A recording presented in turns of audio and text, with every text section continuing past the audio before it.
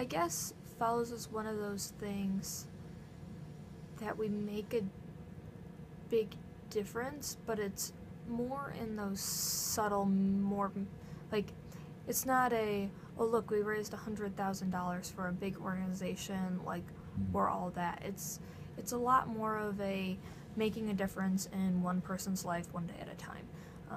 So that's kind of how all our service opportunities are. We don't really go do those big fancy events. It's, I'm gonna come help you clean out your house today, and we're gonna do that today, and that's how I'm gonna help you.